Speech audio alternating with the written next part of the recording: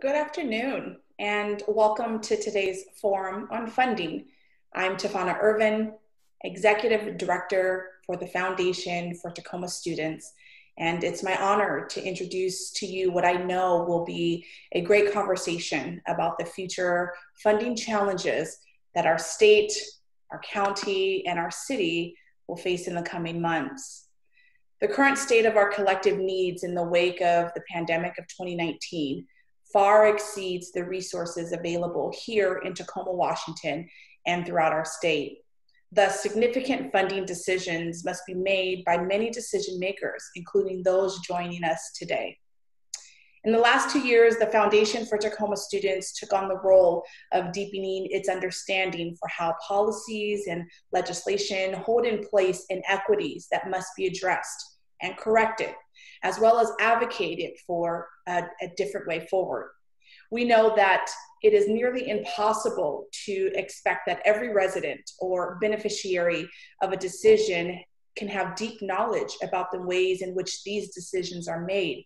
And yet our focus is to provide a platform for you all to lend your voice and use your feet to help decision makers think more equitably about the issues and the challenges that impede our collective progress of supporting a community that thrives. And while we know that funding alone is not the answer to the global challenges that impact our community, it is a significant contribution to addressing the challenges before us. The more our community, the more you all can listen objectively and understand more broadly the deeply rooted factors that continue to marginalize and negatively impact our most vulnerable, the better we'll become as a society. So I say to you all, lean in. Our organization will continue to share information with you about current policy agendas and funding formulas, and we will ask for your input. Lean in and provide that to us. To that end, it is my pleasure to introduce to you all two individuals who work every day to strengthen the system of supports for our community. Both Mayor Victoria Woodards and Speaker Laurie Jinkins, facilitated today by Director of Advocacy and Policy for our organization, April Shine, will dive into the challenges that we are up against and challenges that really need our perspectives. But before I turn it over to April and our panel, I must give a big and heartfelt happy birthday to an incredible leader, a Black woman of this community who is so incredibly instrumental to the future of all of our outputs. I'm so thankful for your leadership, and I want to be sure that today I wish you the happiest of birthdays. So with that, happy birthday, Mayor Woodards. April?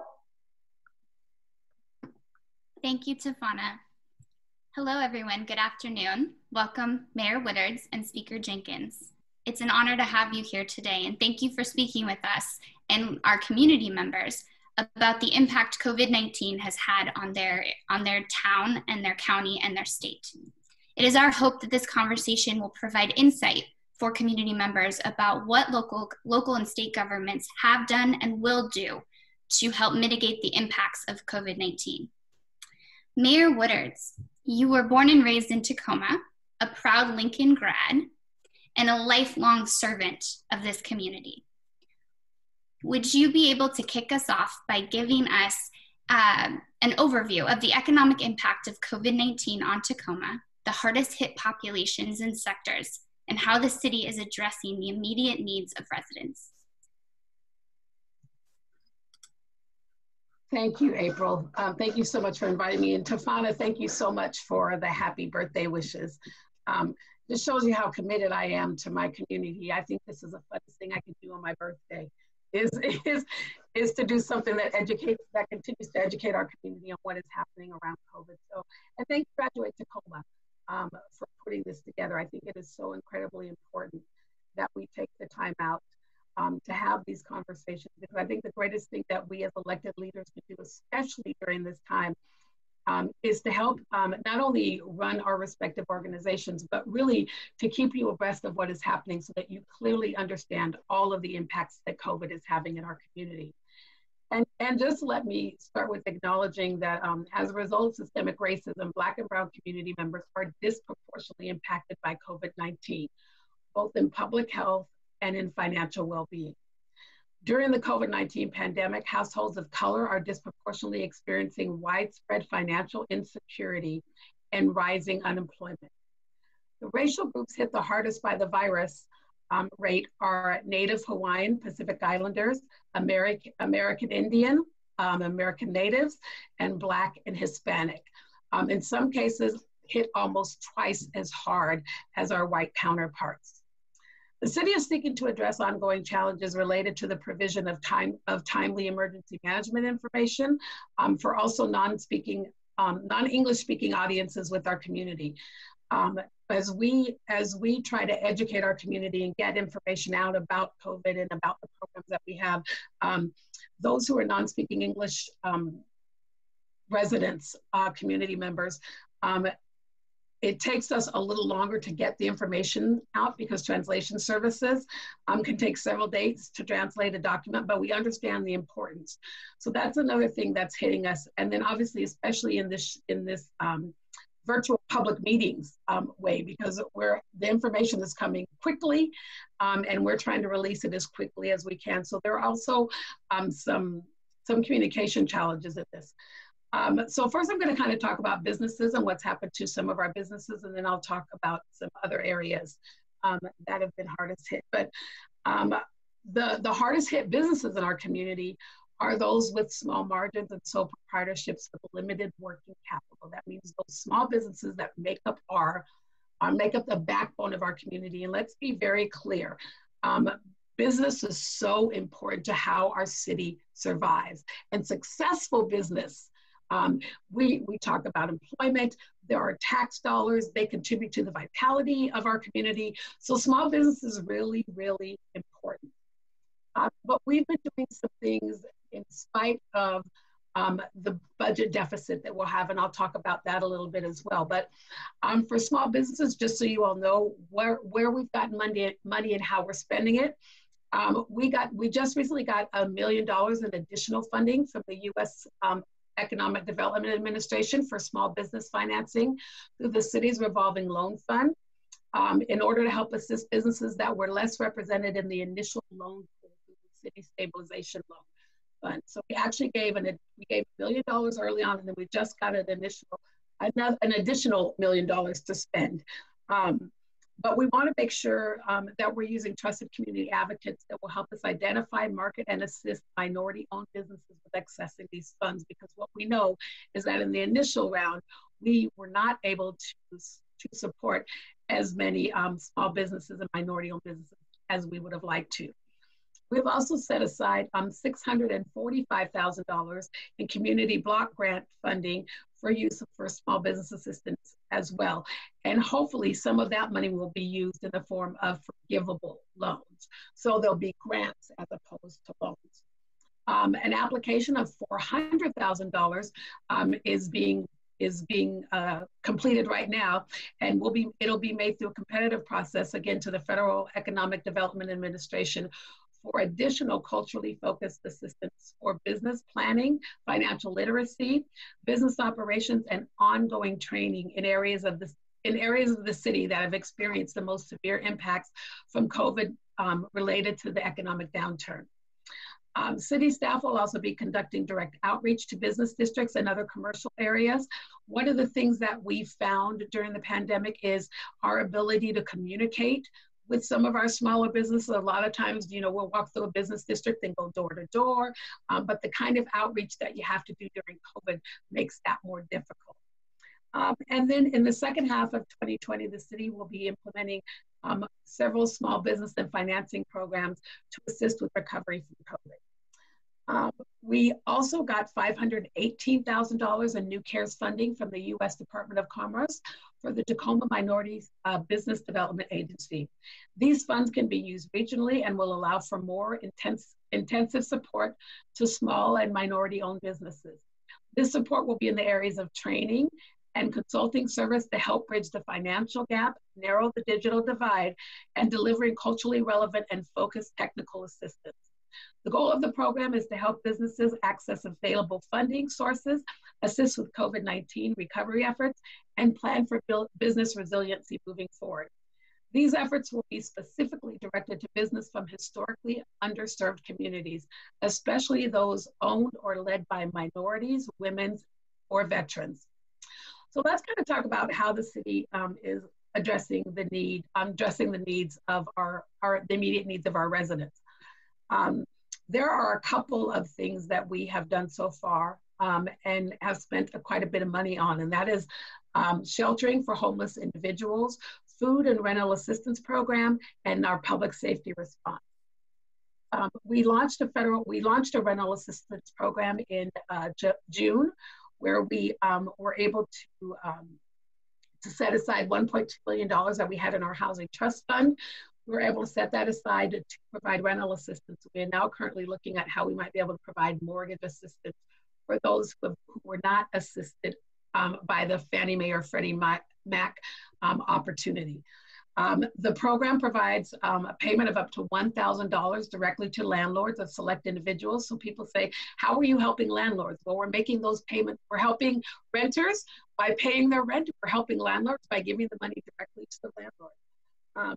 You have to live in the city limits, and you have to have an income level that is at or below 50% of the area median income for the city for Pierce County. Area median income for Pierce County is $72,000. So that puts it in about the $35,000 range, which is how people can qualify. We are partnering with LASA, and they are providing the contracts of working with constituents who submit their application. Some funds have been set aside for direct referrals by community agencies that are helping to address inequities faced by people of color in our community. So if you are a service provider that serves this population, we ask you to reach out to LASA because there's a way for you to directly submit funding applications for your constituents. So these are just some of the challenges that we're facing. I will tell you that because of COVID, the city is facing a $40 million budget deficit because our budget is made up of sales tax dollars, and there's not a lot of those right now. So $40 million in sales tax to our general fund, and then an additional $24 million when we think about lost revenue at the Tacoma Dome and the convention center. So and that's just in 2020. So a total of $64 million is how short we are in our budget. And so you will see us beginning to talk about some steps that we're going to have to take and some cuts that we're going to have to make because of it. And then there will also be budget issues as we move forward this year, planning the 2021 and 2022 biennial budget. So it's going to be a tough time. I will say this, I'm really excited to hear from people. And so there is a way to engage with our budget process, and we want to hear from you about what you think is important and how you want us to spend your funding. So I will make sure you get that at some point during this webinar so you can have that email address or that website address, because we really want to hear from you. And I'll just stop there. That's just kind of an overview, and I look forward to hearing from my speaker and then answering your questions afterwards. Thank you so much. Thank you, Mayor Woodards. And if you want to drop that website in the chat box, that would be great. Hello, Speaker Jinkins. Thank you for being here with us today. You made history this year, becoming Washington State's first woman Speaker of the House. Congratulations, and just know that here in Tacoma Pierce County, we are incredibly proud to have you representing us. You've also been a committed and longtime advocate for the residents of Tacoma Pierce County. Can you give us an overview of the economic impact COVID-19 is having on the Washington State budget and how the state is addressing the most immediate needs of Tacoma Pierce County specifically? Thank you, April, and thanks for that recognition. First of all, I also want to say happy birthday to my mayor, Victoria Woodards. Victoria and I have had the chance to work together a lot. Folks may know that I also work at the Tacoma Pierce County Health Department in my other job. And so in addition to serving as speaker right now, I'm also responsible for the day-to-day operations at the health department. So all of our staff who is not called up to do a COVID response I'm working with them to make sure we're doing our other work. And Victoria is a former chair of our Board of Health. And so we're really happy to have her in the mayor's role in Tacoma, because she really understands what public health is and how important it is right now. So it's always an honor to work with you, Victoria. And you're right, April, you know, it's very interesting. I was elected as speaker not even a year ago yet. So the way that the Speaker of the House is elected is whichever caucus is in the majority, they get to elect who they want to lead them as Speaker.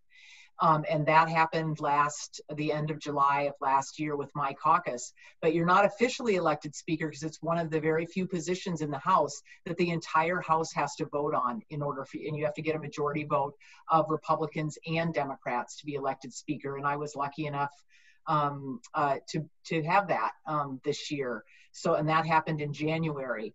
I've been somewhat kiddingly telling people that if I survive this speakership in the environment we're in right now for another year, I'm kind of going to be golden. And I don't mean golden as in I'll keep this job forever, but I mean there will be no problem that I haven't seen and be able to try and comment on how we might address it. So it really feels like a lot in a first year, but I'm really excited to have the job.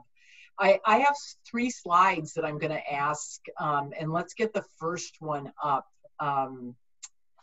If I could, yeah, thank you for doing this, because I still have not learned how to screen share. So what I'm going to do is talk with you about the state budget, and at the end I want to talk a little bit about a piece of policy work that we're really doing. This pie chart shows you kind of where the big pieces of the state budget go. So I'm just gonna, it's hard to tell all of the colors.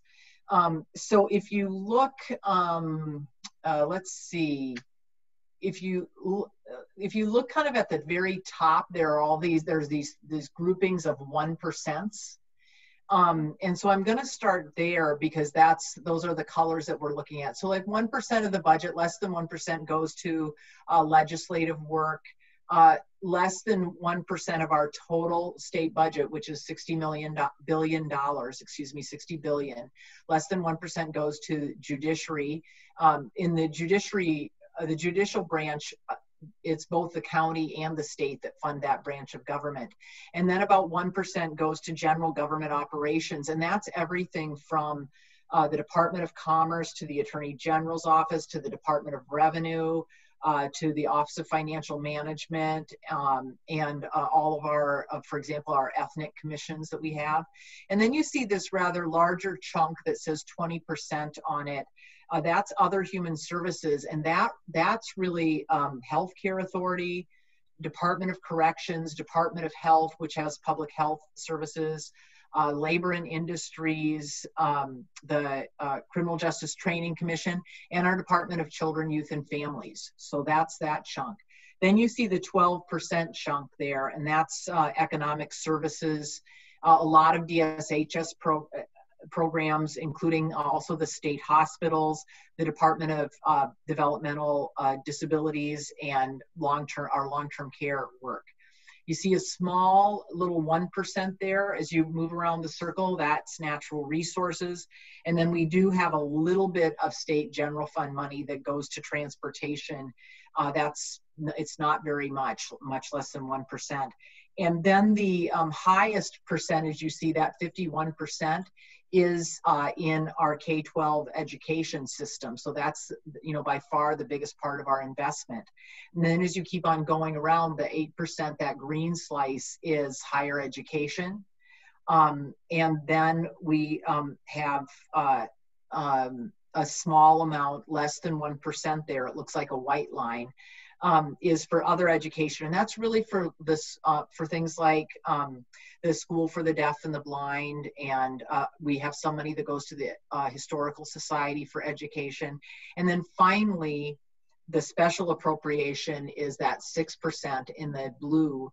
And that represents debt service that we pay. So that just gives you an orientation of the biennial budget that we adopted between for 2019 and 2021. We're right in the middle of that budget right now. So let's go to the next slide.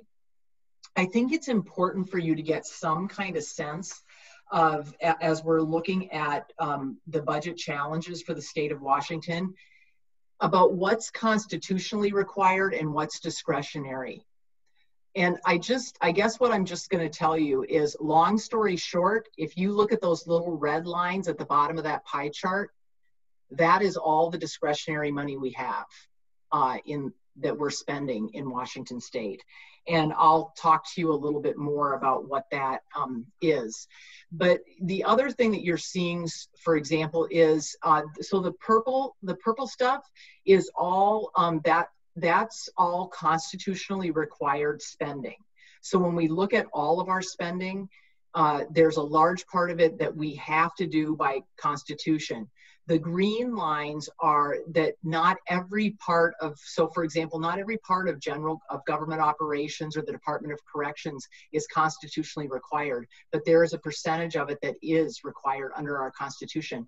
And so things that are constitutionally required, we cannot make budget reductions to very easily unless you change the Constitution. Then when you look at the kind of the blue pieces of the pie, that again, those are children, youth, and families, and DSHS. Those are portions that are either constitutionally required or they're federally required. And things that are federally required, frequently, if we don't meet the federal requirements, we lose huge portions of our funding for those programs. So those are very, very difficult decisions to make. And then finally, the dark blue are things that are federally or statutorily required. And so we see healthcare authority or higher education. And let me just kind of give you an example in the healthcare authority area. If we want to participate in the Medicaid program, there are services that we must provide. And if we don't provide them, we would not be eligible to participate in the federal Medicaid program. Part of the reason that that's so important is that for every dollar the state spends on Medicaid, we usually get at least $1 and sometimes $1.50 or $2 back from the federal government to provide healthcare services to the people of this state. Not everything, though, that we provide is required, but it's very, so there's stuff in that red discretionary area, and it's fairly sad to think about what some of that is. It would be like kidney dialysis is discretionary.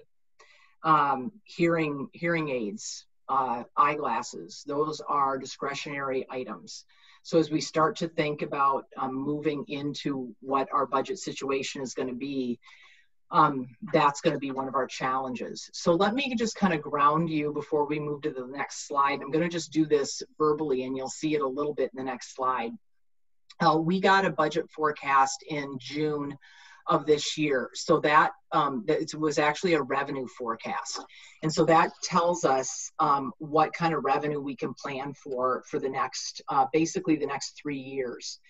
What we were told is that by the end of this biennium, and this biennium ends on June 30th of next year. So it ran from July 1st of 2019, and it ends on June 30th of 2021. That we will have a $4.5 billion with a B $billion budget deficit. Now, there are some good things that we can do to try and backfill that. One is that we have the highest amount of reserves that we've had in the decade that I've been in the legislature. We have $1 billion in reserves, and we have $2 billion in what we call the rainy day fund, which is essentially our savings for emergencies like this. So if we were able to use that money, we would end up at the end of next year only $1.5 billion in deficit. Just to give you a sense of what that would amount to is we spend about $1.5 billion funding all of the Department of Children, Youth, and Families and the Department of Corrections. So both of those amount to $1.5 billion. Another example would be we fund all of higher education and all of natural resources in Washington State with $1.5 billion. So that's a large dollar amount, even if we're able to pay it down. The other two challenges with the budget are that if we use our complete rainy day fund and our reserves, we're also projected to be in a $4.5 billion deficit in the following biennium. So we would have emptied out our whole savings account and have nothing to buy that, the reductions that we might have to make down in the following biennium. And then the second big challenge we have there is that I can't remember what I was going to say about that. Oh, I know that none of this takes into account caseloads. So we have projections for caseload growth, caseloads related to K-12 and behavioral health and developmental disabilities. Those things are likely to increase the costs and the things that we need to be paying for. And so our deficit is going to get worse, not better. Next slide. This is the last slide.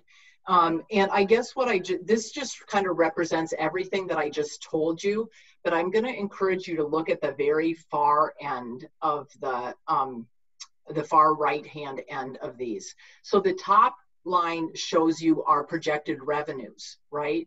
Our beginning balance, that's the money that we had in reserves, and then our forecasted revenues, and then BSA is really what we call the rainy day fund. We still have a projected deficit. The bottom bar chart shows you our constitutionally required spending plus our restricted spending that I've talked about and how much discretionary money we have. If you actually compare those two, the discretionary bar is smaller than the projected deficit. So that's one of the challenges that we're in. And the ways to fix it are either to reduce that line on the bottom or to increase the line on the top.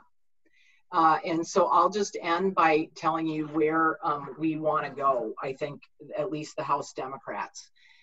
We are very committed to not doing any reductions unless we absolutely have to. It's hard to imagine that we're not going to have to do those, but we are very much looking toward revenue and adoption of some sort of taxing solutions.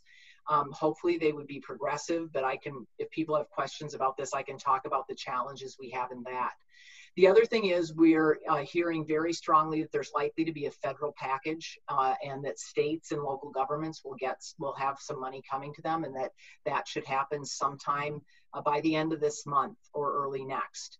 And so one of the reasons why we are very resistant to going into special session and making reductions at this point is we really want to see what we get from the federal government and how that might help us, because we do not want to cut and we do not want to reduce if we don't have to. So that is that piece. And then I'll spend my last minute just talking about one policy area that we're working a lot on, and that is police accountability. And the House Democrats have been convening dialogue for, I think, about 6 weeks now. We have a lot of participation. We right now have 65 different proposals for policy legislation related to police accountability. Our Black Members Caucus and our Members of Color Caucus are leading that dialogue. They are leading the decision making. And so we're trying to kind of figure out which are the most important to do now of those things. And we'll have a lot of work to do over a lot of years. And then finally, I just am going to circle back around and talk about the ways that we're going to make decisions related to policy and related to budget over this for this next biennium. We have decided, and we have a group of our members who have been able to get some of the senators on board and are also working with the governor's office. We'll be applying an equity lens to every budget decision that we make and our policy decision making. That's really important to us, and we're leading the way in the House on that. This will be a new process for us, so we're still working out what that process will be and what the lens will look like, but I'm excited about the commitment that we've made to do that. So And as I said in the beginning, I was going to talk for a full 15 minutes, and I did. So happy to answer questions.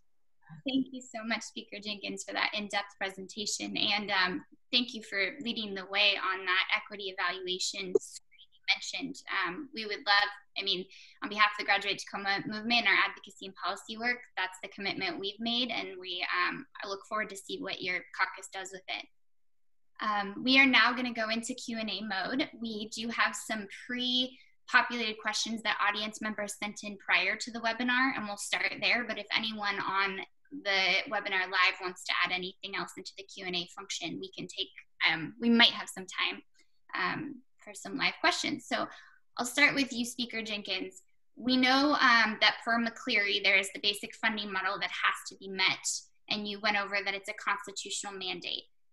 Do you see that changing? Is it possible to change? Are there conversations from advocates that say they want that to change? Or do you think that basic education will remain funded at the level it's currently being funded at for the next biennium? Well, I think there's a couple of answers to that question. One is the constitutionally required definition of basic education, I am pretty confident will remain. Part of the reason is because we have a moral commitment to do that, to fund our kids' basic education. But the Supreme Court in their ruling in the McCleary case actually said, you cannot change this constitutional mandate by statute just for budgetary reasons. You can change the definitions of what is basic education if there is a valid policy reason for doing that, but it cannot be for budget reasons. And so we have had no dialogue that would suggest that we are going to make such a change. I would say, I think there are going to be questions about whether or not we're providing, local school districts are providing constitutionally mandated basic education because of the coronavirus. And so we will continue to have challenges, and we've actually funded K-12 education well beyond the McCleary requirements. And so that's going to be a place where we have to have dialogue. But, I just talked to the governor's office yesterday about trying to use some of the CARES Act money that we have to be providing our teachers with a more solid base in doing remote learning for our students. We haven't done good training for teachers, and they very much want it. So that's something that I would like to see us spend a little bit more of our money doing, because it's looking pretty clearly like we're going to be doing a fair amount of remote learning still come the fall. Mayor Woodards, you mentioned a forthcoming budget deficit in the city. Do you know of city programs or any specific city services that you believe will be deferred or eligible to be deferred or defunded given the budget deficit? Or similar to the way Speaker Jinkins spoke about it, certain things that cannot be deferred or defunded? Do you have any knowledge at this time? You're still on mute. Thank you for that. I can tell you that so far, when we talk about this $40 million deficit we're experiencing right now, we've tried to internally figure out what we can stop doing. And so as opposed to cutting services, because services are so needed right now. But we've done a couple of things. One, we delayed capital projects and other service delivery initiatives that realizes over $19 million in cost savings. A difficult decision, but we also have furloughed or temporary laid off over 270 employees at the city. And so that is saving us some money. It does make some of our service delivery slow down, obviously, but we're still doing all the basic things. Like, we got to make sure that we pick up the trash. We got to make sure that the lights work, right?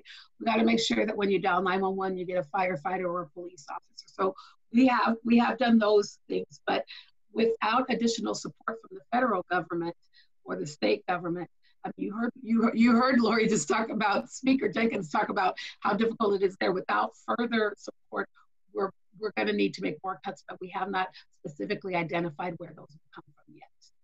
All department directors are being asked right now to look at their budgets and see we're holding off on hiring for some positions that have been opened. And so, we're looking at internally first before we have to really go externally and start to, and the community start to feel cuts. Thank you. Now, this question is actually for both of you or whoever wants to jump in first. As we have representatives from city government and state government, we want to know what the level of collaboration you have seen amongst the different levels of government in Washington state in the face of this pandemic. So what kind of collaboration have you guys seen, and what kind of deeper collaboration do you think is going to be needed in order to really support our communities coming out of this pandemic? Go ahead, Mayor. I deferred to my speaker, but okay, she called on me. So I mean, there's been a lot of partnerships, right? The thing about this pandemic is the fact that, excuse me, there's a garbage truck outside that's very loud. But what because the entire nation is facing this issue, there's lots of collaboration because we're all in the same boat, so to speak. So I will say that that locally or at a state level, Laurie and I have had lots of conversations. We have a bi-weekly call with the governor's office. So we're working very closely together. Also at the county level, you all may have heard that the CARES Act sent money to the county and the state. But unfortunately, it didn't hit cities or counties less than 500,000. So Tacoma didn't get any direct federal funding, which is not good for us. But I will tell you that through the U.S. Conference of Mayors and the National League of Cities, which are both national organizations, we're lobbying together on the federal level to try to get that support for cities and counties under 500,000. But even in the wake of that, we did work with county government as well to help identify and to be a part of the conversation as it relates to how the county would spend its money. And I think they got $168 million. So lots of partnerships. I talked earlier about what's happening for our business community. And so there's even partnerships with our economic development departments. But because this is an international pandemic, we're all seeing the benefit in working together to solve all the issues that are facing our communities. Laurie? Yeah, and I guess I would just echo what the mayor said. I would, one of the things that I think you'll see us do the next time we come into session is we provide taxing authority to cities and counties. Excuse me, and we also provide some funding, but a lot of it is very. There are a lot of fences around that. And we think that one of the things, at least we House Democrats think that one of the things that we can do for the counties and cities is provide them more flexibility in how they spend their money and kind of remove some of those fences in this environment that we're in. So I think that that's something that you'll see us doing, is providing more flexibility. The other thing I would say is, we sent a letter, maybe 6 weeks ago, to our members of Congress, talking to them about things that we think Washington really needs. And one of the things in the letter was funding for local governments, because we also recognize that local governments are where the primary services are delivered to our residents. And so we have to work in partnership, and we have to make sure that everybody has the ability to try and help our communities stay strong. Thank you. So this is another question that can go to either or both. What should community members be doing to influence the decisions that the city and state are going to have to make around budget cutting? And if you could give advocates any advice on the most effective approaches to communicate their wishes and needs to decision makers. Well, Laurie, can I? Yeah, go ahead. So I put it right there in the chat box. Please, now is the time. cityofTacoma.org/budget development. That is your opportunity to weigh in And it's broken down by category. So that's your opportunity to weigh in and tell us how you want us to look at what your priorities are for our budget. And so I would say that's the easiest way to share your thoughts with us. The other way, obviously, you can always email, you can always call. I will be honest enough to say, with all that's going on, I think there's an overwhelming number of emails that are coming in on a daily basis, but we are sorting through those. So if you want to send an email with your thoughts. But the other thing I would say is, if you go take the survey, it'll clearly tell you what the city does and doesn't do. I think taking the time to kind of educate, like sending me an email about the sheriff's department, I can forward it, but we don't manage the sheriff's department, or sending me an email about the school district. So making sure also that you're getting the information to the right agency, and we can help forward those, but doing just a little bit of homework to make sure who's responsible for this, and making sure that you're getting your message to those who are actually responsible. That's great advice. Thank you, Mayor Woodards. Speaker Jinkins, do you have anything you want to add? Yeah, I agree. I think same thing that the mayor said. I'm going to use this chance to talk a little bit about revenue, because I think people need to start thinking about this when you start to think about the reductions that will need to be made at the state level if we don't adopt new revenue. I've been a longtime proponent of getting rid of our really regressive tax structure. We have the most regressive tax structure in the nation, and that's recognized by all kinds of nonpartisan evaluation groups. And what that really means is we have the most tax unfair, we're the most tax unfair state in the nation. We tax poor people at a much higher rate than wealthy people, and that's in large part because we rely so heavily on property tax and really sales tax, because sales tax is an incredibly regressive tax. So I've been a really big proponent of progressive taxes, and I think that message has started to come through to people. Here's the challenge that we're in. Like some of you on this Zoom call will have heard me talk about capital gains tax. I think we should do that. I'm not going to explain it all. It's a progressive tax. If we adopted that tomorrow, we would see our first penny of revenue from that in 18 months. That's not going to help us get through this. So unfortunately, it is likely that if we are going to do something with taxation, we're going to have to build on taxes that already exist, because that's the way to quickly bring in revenue. And so that's a very hard thing for me to think about, is building on a regressive system. And I get that, but I think people are going to have to really think to themselves things like, well, this is what I think. Progressive is best. Regressive, I would prefer not to have, but cuts are worse than regressive taxation. Eliminating programs, eliminating services to people are worse than regressive taxation. So I think you're going to likely see us explore things that are maybe regressive in nature. It may be an increase in the sales tax for a limited period of time. And hopefully, if all goes well, we would adopt a progressive tax, and I'll just use it as an example, right? That like capital gains. So say we're going to increase the sales tax by a certain amount that will last for only 18 months. And in 18 months, we will sunset that. And, that by that time, the capital gains revenue should be coming in. So I guess what I'm asking people to do is you've got to think really creatively. I also think you should think about the organizations that you're a part of and really work with them collaboratively to figure out how you want to advocate.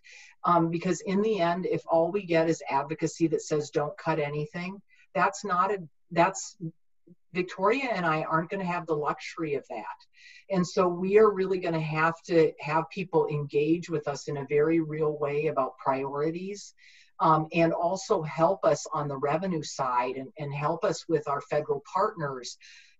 We have great federal partners, but any influence anybody has to get a great federal package going, please do.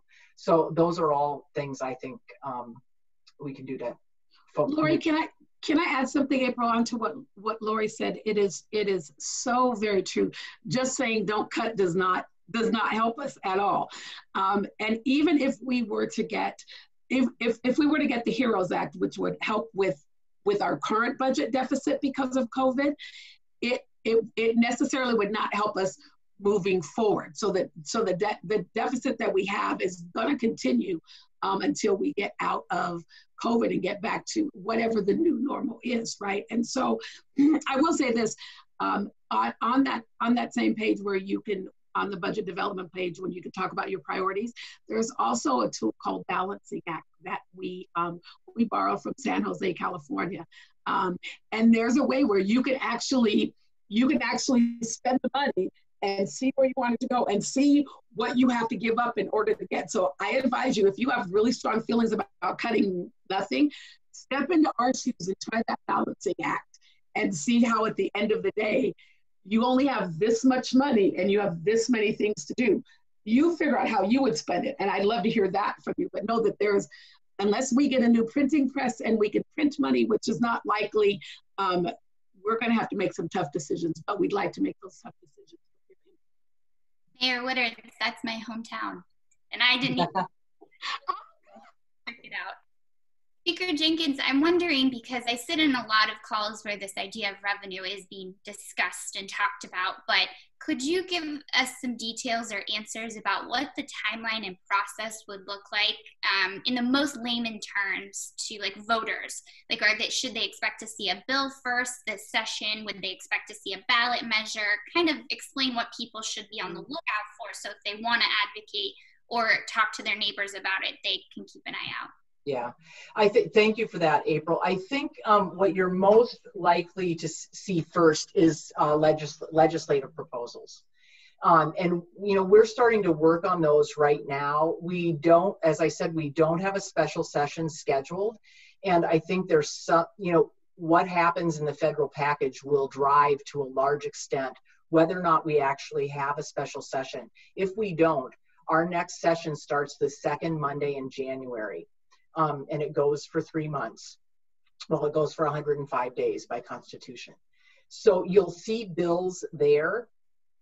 And so that's what you should be paying attention to. But again, you might, for those so for example, I know that in the early learning area, because all of our spending on early learning is discretionary, there's some real interest in some sort of revenue package that would actually fund early learning. So there are circles that are working on some of those packages. So depending on what kind of circles people are sitting in, they might actually be a part of developing some proposals. Our finance committee in the House is meeting really regularly already. But again, in layperson's terms, I would say you're most likely to see something in the next session, whether it's a special session or a regular session. And then whether or not it goes on the ballot is just, there's two issues. Do we need to put it on the ballot and in order to get enough votes to pass it? Or does somebody else put it on the ballot once we've passed it? So it's too soon to tell if it's going to be on the ballot. But I would watch for the next session, and I would also really engage with those groups that you belong to and hear what they're hearing about, what they're talking about, what they're thinking of proposing. That's another way to get your voice heard. Thank you for that. I'm going to take liberties with a little bit of time we have and ask a question about the Foundation for Tacoma Students and Graduate Tacoma's policy agenda in 2020. One of our priority areas was early learning and quality, accessible childcare. Can either or both of you speak about the city or state's approach to that decimated industry and what you're doing to help rebuild it in the face of this pandemic? Or what advocates should do to help you support rebuilding it? Laurie, I'll let you take that one. Okay.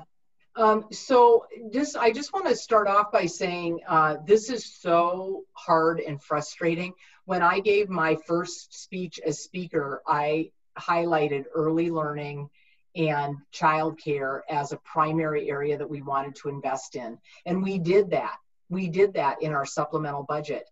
And then unfortunately, because COVID came upon us right at the end of session, a fair amount of that spending was vetoed by the governor, and I support him doing that in the sense that we knew we had to respond to the pandemic. But part of the reason this is such a high priority is that people are not, we've already, heard from families that they can't, even before COVID, that they cannot find a quality, affordable childcare. And from our business community, there's been research done that our business community is losing $2 billion, that's billion with a B, dollars a year, because their workers can't find adequate childcare. So it hurts all the way around. And now this is exacerbated in the COVID environment because you've got families who maybe could go back to work, but they're not able to find childcare, so they're not able to go back to work. So this will be very challenging in terms of our ability to open up our economy. It's going to be very challenging when you think about the school year. If there's a hybrid model of school where kids return on some days, but then, okay, so they're not in school on other days, where are they going to be? Are their parents going to be working? How do we do that?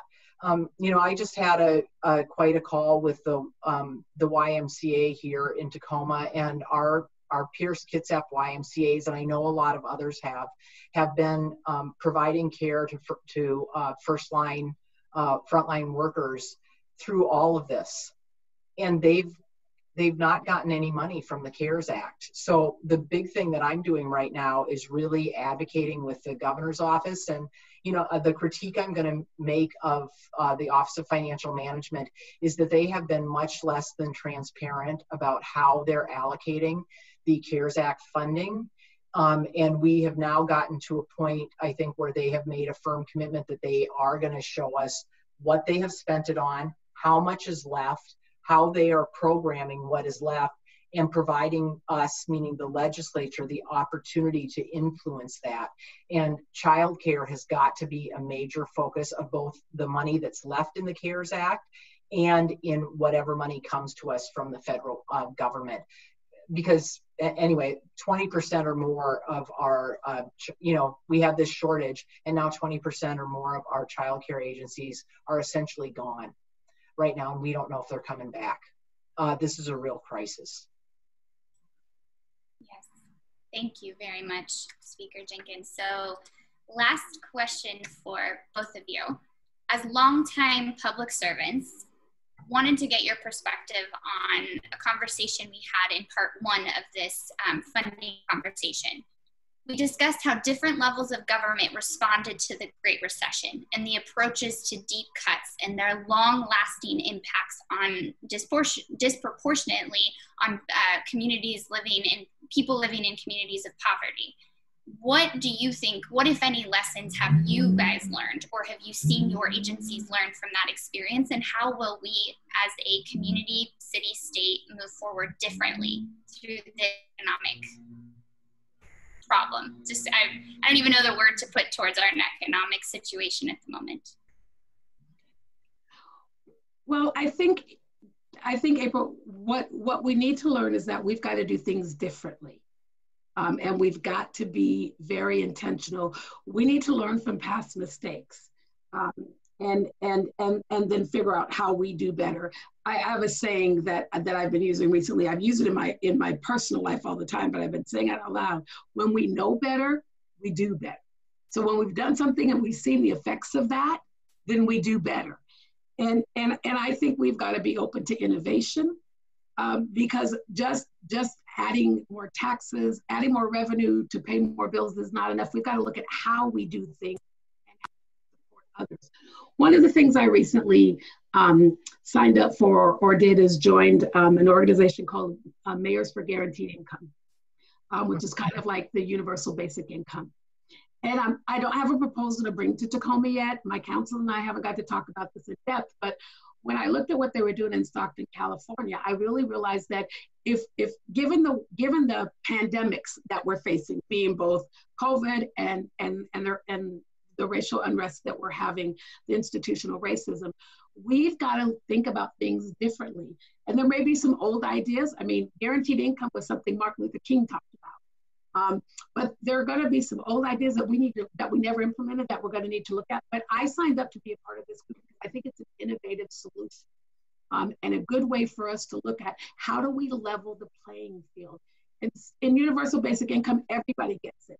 In what Stockton, California has done, they've targeted to the lowest, to the zip codes where they have the most poverty.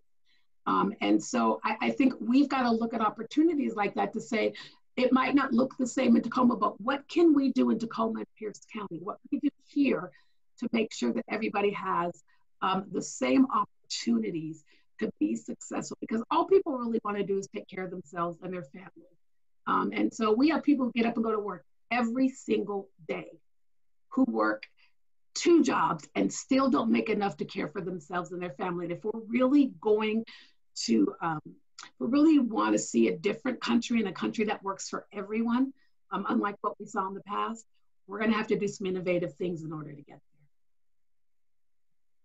Yeah, I completely agree with that. And I mean, I'll be anxious to see how the whole approach and the idea of making sure everybody has kind of this baseline income could help. I think there are some opportunities here. One of the things we've been working on a lot in the House, and we now have a bipartisan, bicameral tax structure work group that is actually been working on transforming our tax structure in Washington State. But they were planning to do it over the next few years, and they had a timeline. I think that we're likely to move that work much faster now, much faster, or I have hopes of it. So I think the other thing that we really learned, I came into the legislature in 2011, was my first year of service. And that was the end of the Great Recession. I mean, I don't mean it was those were the 2011 to 2013 were the last years of big cuts to the budget. And then after that, we started to rebuild very slowly. And honestly, we haven't completely rebuilt from that yet. We were getting there before coronavirus hit. So it has been very deep and devastating. And that Great Recession is it's a shadow of what we're encountering right now. So we just have to be realistic about that. But I think learning, for example, that we shouldn't be afraid of looking at new revenue and as the mayor talked about, looking at new ideas. I also think that we did not apply an equity lens to our work then. And so what happens is when you don't do that, what happens is you develop this theory that if we just raise all boats, then that will help everybody. But there's a lot of research in public health, especially in the health arena, and I think it applies in many other areas. If your boats are like this, with certain people having much more and others much less, and then you invest just a standard amount of money to raise all boats, what ends up happening is the boats do get raised, but the inequality between them gets larger. So the folks who have less, their boat gets raised a little bit, and the folks who have a lot more, their boat gets raised a lot. And you just create more and more inequality. And that's one of the things that happened with us a decade ago in the Great Recession that I think we're very committed to avoiding this time. I don't want to give anyone any kind of idea that we are going to make it through this without reductions. We're going to have to take a balanced approach. But I think that we are much better situated. And in the House, one of the reasons we are much better situated is that we have a much more diverse caucus than we had a decade ago. There are many more voices at the table. That brings much more creativity, and it brings much more knowledge for us as we try to make decisions and we discuss what decisions we're going to engage in. So I think, I guess I would say even on that end, on the idea of cuts, I feel much more confident that we have a much more well-rounded body to make those decisions than we did a decade ago.